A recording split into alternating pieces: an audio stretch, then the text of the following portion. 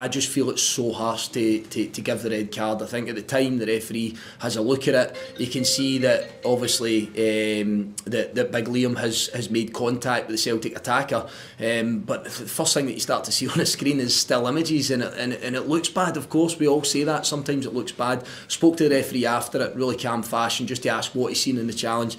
He spoke about hinging the Celtic player's ankle, but probably my counter argument to that is you're talking about the Motherwell defender and Liam Gordon at full stretch at that point, no really with any force whatsoever, and actually just trying to get a toe end on the ball. Now, I acknowledge that he doesn't get that toe end on the ball, which I thought he did at the time, but I don't think he's come in with any kind of reckless intent. I don't think he's come in there to try and injure the Celtic player. Is he having a laugh?